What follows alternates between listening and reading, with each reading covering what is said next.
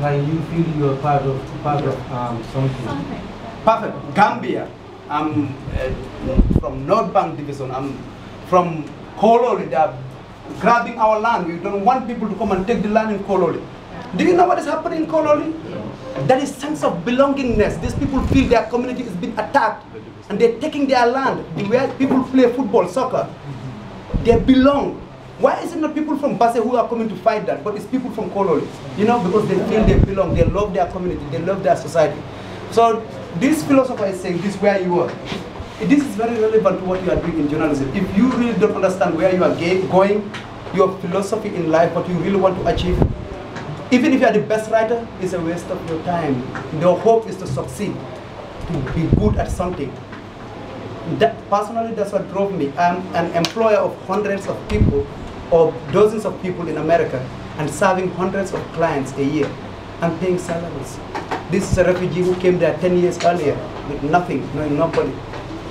Because I believe and I do. I believe and stand for something and I do it. Okay? You just stand for something, you believe it and you do it.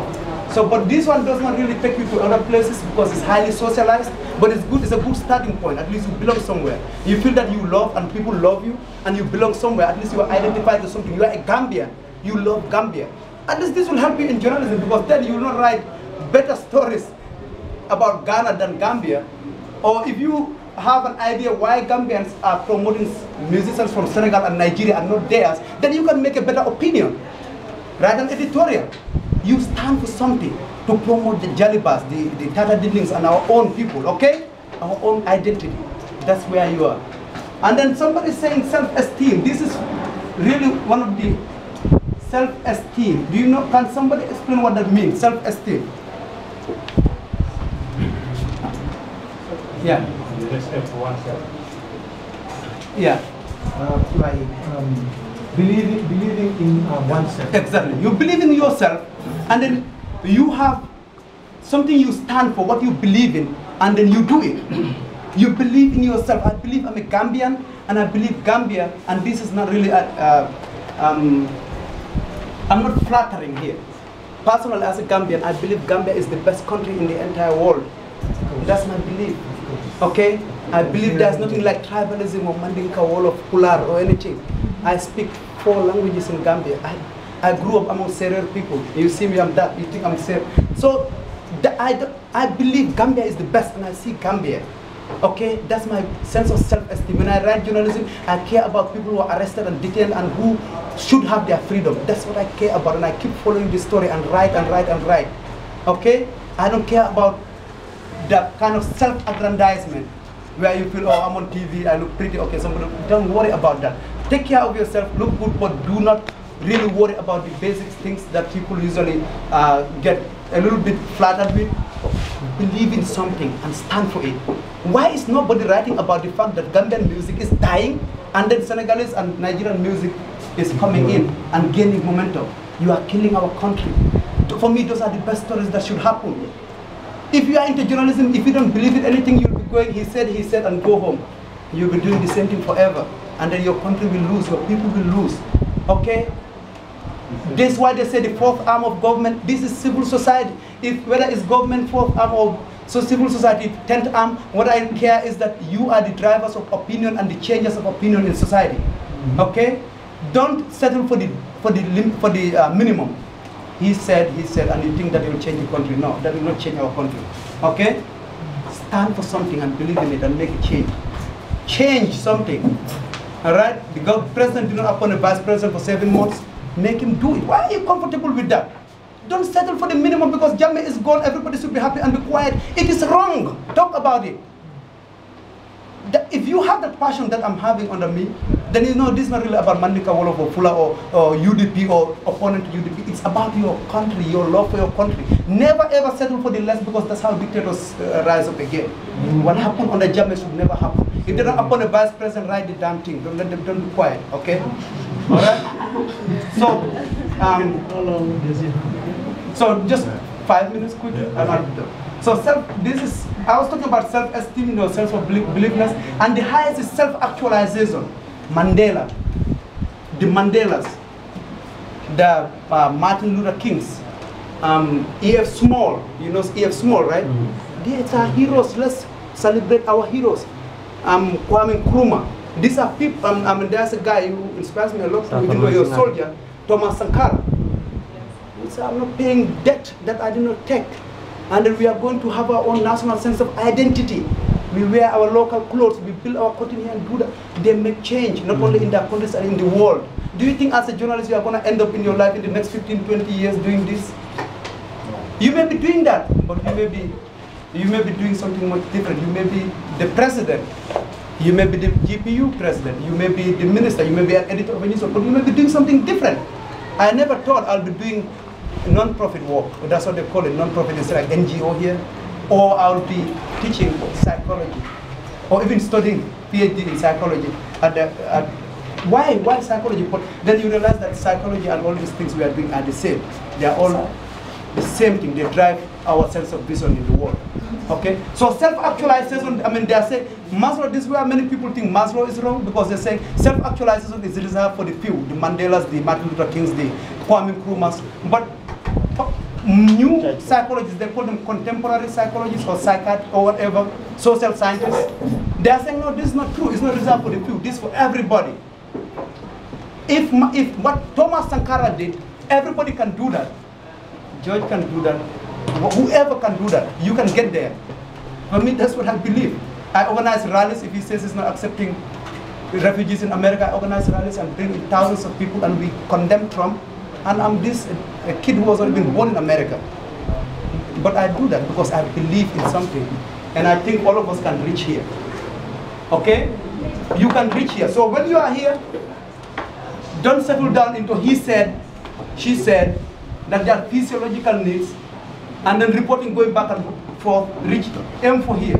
Even if you cannot reach here, at least self-esteem, to be able to own a newspaper, to be able to direct or do something bigger, move up the ladder. Okay?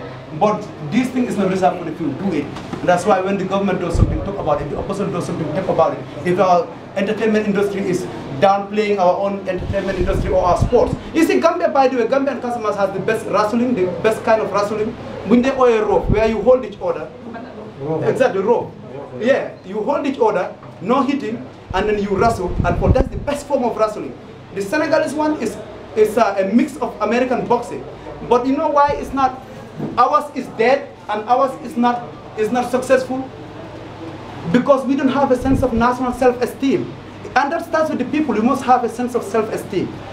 You have the best product, Gambian wrestling, the rope, and you are not using it. Why are journalists not writing about it?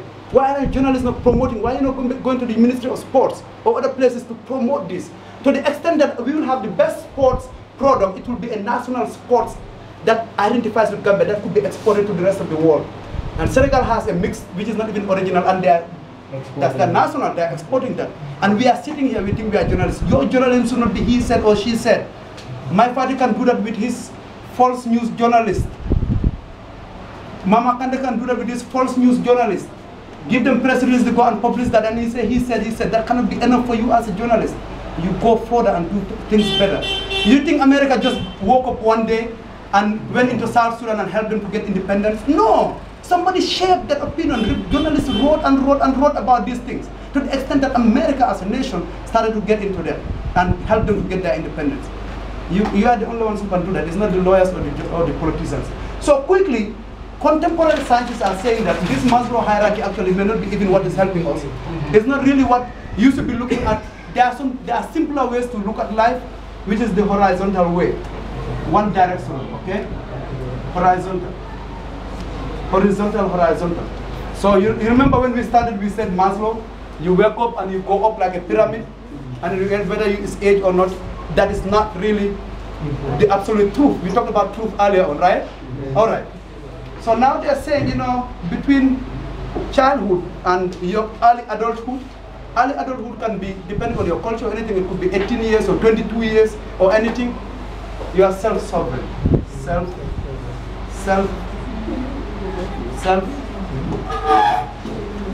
Obviously, you know what sovereign means, like a sovereign republic, freedom, independence, and things like that.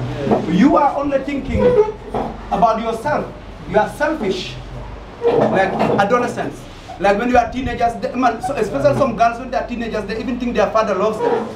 You know that, right? They don't even listen. They talk back at people that are selfish. They are on their phones. They don't care about other people. They're self-sovereign. Believe it or not, there are some adults who are as grown as 54 or 60 years. They are at this stage. So I mean, this contemporary way of thinking is saying that, you know, Maslow may be right, but not absolutely. This is the best way to look at life in a horizontal way, a shared space, where this world you see things in a broader way. Like horizon, you start at the ocean, you look beyond the horizon. Okay, that's how you look at life. You're moving. That is more spread out. You are just not contained somewhere, like framed in some sort of a container. Okay. All right. So self-sovereign, you don't want to find yourself here. Try to move beyond that. Don't be selfish. Don't be, because I'm a fool. I write only about Mama Kande in the papers. That's selfish. Don't do that. You're not serving anything, and you'll never succeed in journalism if you do that. Okay? So don't be here. So, but there's what I want to really just quickly share with you is yes. So quickly share with you is socialized. Excuse me with the Z or the Z. Socialized, and then I'll just change it to S. I don't know. Socialized, and then self-authoring. A-U-T-H-O-R-I-N-G, and then self-transform. Transform. All right. So this is a no-no.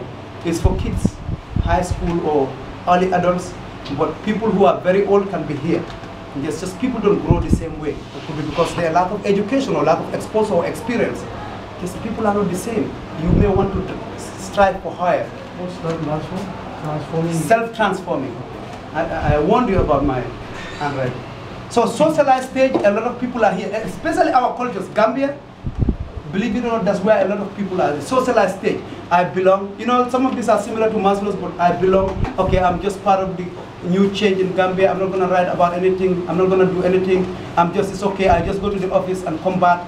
The socialized people say they just follow the rules. You come to the office. Ibrahim Balde is your news editor at GRTS. He says, oh, this is how you should have done. There should be a sequence in this report, and you accept it. Question things.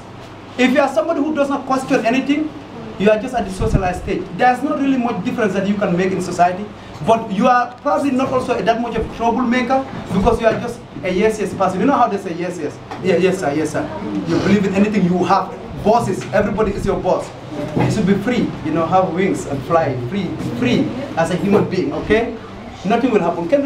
So just a question about that self-socializing. Yeah. When you find yourself in an environment where questioning people, questioning authorities, and questioning... Then you are here, self-authority. Exactly. But eventually this has some implication on you because they start regarding you as this guy is this, and instead you don't belong to that favorite group of, you know what I mean, students that they consider are good or they are better or they are best. They just look at you as someone who is low because of that attitude that you adopted towards. So that's a blind spot. So what you would do is to improve on your communication skills, because if you are self-authoring, you tend to question, you tend to speak for yourself. You have a voice. Even if you obey the rules, you still have a voice. You stand as somebody who can speak for yourself, but then you can easily step into somebody's toes.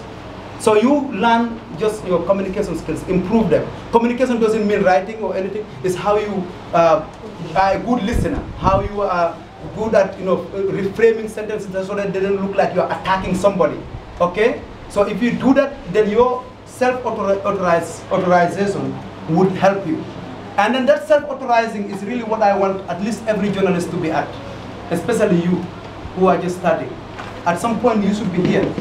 This socialize can help you. My reporter, my editor, I shout at you every day. You write something, I throw it, but that's how Sirif told me. I used to throw. You write, English, I assume you passed English in high school. I throw it if I see basic stuff. It's not because I'm temperamental or anything. I cannot just handle it. If you call yourself a reporter and write bad English, I throw it on the floor. As an editor, that's what I used to do. Okay? So I'm assuming you are not at that level. So as reporters, please try to be here. Self-authoring, question authorities. You go to the State House at the press briefing, let them tell you whatever they want to say, but ask questions. Bakambedu said we froze Jammeh's assets. How did that happen? Why did they not ask people about it? Why not other people, Amadou Samba, what the heck is going on in this country? Question that. You have to ask questions as Gambians. That's what the role of a journalist should be. So this is our journalism today. Self-transforming is really when you want to really be, maybe the son has become a rebel at some point, and then start causing a lot of trouble in court, okay? He's not, he already is. He's a rebel, right? So self-transforming is really those who make the difference in society. You change things, you can even organize protests at some point. I'm not saying as a reporter that's what you do, but at some point you transform things, you start newspapers. If you succeed in getting our wrestling to the highest level, or you get our music to get the upper hand than the regional music, then you are self-transforming. You are getting there. That is not reserved for the few, but it's very similar to that self-actualization of Maslow. But you really want to aim to hear, at some point I want to follow one story for the next 6 months. Gambian music must get the upper hand. You know? If I am the editor of Standard newspaper, you bring in Yusundur, I make you advertise for 20,000 for a half page. Maybe you bring Yusundur once a year or even none. And you want to bring in Jalibakwed and you advertise for 5,000. You are enticing, you are transforming people. You see, this is not really only about writing, and it's not only about ethics, it's about that agenda that you are trying to build as a nation, as a human being, what you stand for. Okay? So basically, for me, that was my introduction to you. I'm not really going to bother about a teacher at Harvard, I do this, or I go to school, I did this degrees. I'm not doing that. I just want you to remember, if you do this, he said, for the next 10 years, you will be the same. Okay? And there's going to be a lot of competition, a lot of saturation of the field, and then you'll find it very difficult to succeed. And if you are unlucky to find an editor or a proprietor like Sheriff or me, you'll find it difficult to succeed. You'll find it easy to succeed if you pass English. But if you really are not writing good English and you are not ready to move to this moment, it will be difficult to succeed. So just think about all these things when you are entering into this field of journalism, okay? All right, thank you. Thank you. Do you guys have a question for him? Yes. Okay. As you just mentioned that, as Gambians we should be asking questions, but I am very, very much concerned when it comes to during the presentation when Sylvie was presenting, or I don't know, Sana, you know, we were giving you a lot of flashing lights saying that you are a brilliant reporter, this and that, blah blah. But I would love to please allow me to continue. I would really like to know why did you change your feelings to study, I don't know, sociology, I don't know, to study what? Psychology, yes. Instead of continuing your journalism career. So as I said, that's my new form of journalism is the psychology and the refugee work that I do. So basically because I came to this level of self-transforming, and I thought with the experience that I had in journalism, of wanting to effect change, wanting to give a voice to people, wanting to have my own voice, my own sense of identity. I mean, I'm into America, I'm living in America now, I don't know the culture, I don't know the politics. Why would I go into a profession that I may not even succeed that much, because I'm starting from scratch. I had to settle down and integrate into the society. So I thought, okay, I may have a new form of journalism. So I worked in a bank for 5 years. Obviously, that's a change of profession too. So it was a matter of survival. I was below at Maslow, you know, the physiological needs, the physics, the food, water, and basic needs. That's where I was. But then while I'm doing that, I live in a community of refugees, people coming in, cannot speak English, don't know the cultures, are highly traumatized. And this is that built my balance to make a difference. And that difference, I'm thinking, journalism was driving that. Okay? Journalism was driving that. To say, okay, I was making a difference in Gambia, I was writing and doing things, why can't I do that? Why do I have to walk into a newspaper to do that? When I have a whole community, thousands of people to work with. I wanted to make a difference, self-transforming. And that's where I am now. So I studied communication as my bachelor's, which is really close to journalism. Then I did a master's in public administration.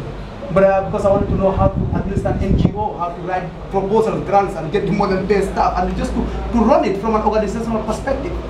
And obviously things that could help me when I return to Gambia in the future, which is really this beginning of it. But then I thought, I'm working with people who have a high level of trauma, high levels of trauma, rather.